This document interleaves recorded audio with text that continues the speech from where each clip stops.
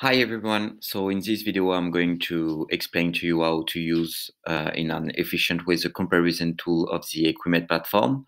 So you just select your two horses. Here it's very interesting because it's two years old horses that have done the exact same exercise in the same condition.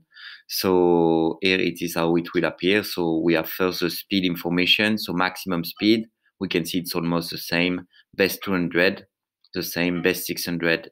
So we can see here that's from a speed perspective, we've done the same exercise. Then it will be very interesting then to study the heart rate.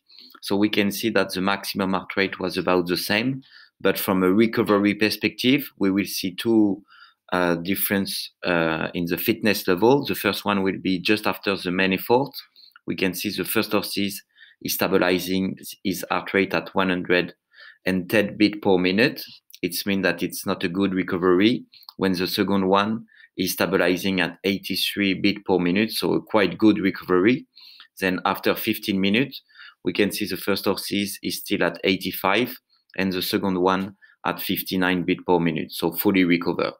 So here we can definitely see with the heart rate analysis a big difference in the fitness level, and so it can give you a good indicator to let you know if the horse is ready to go to the next step of training and do a stronger exercise.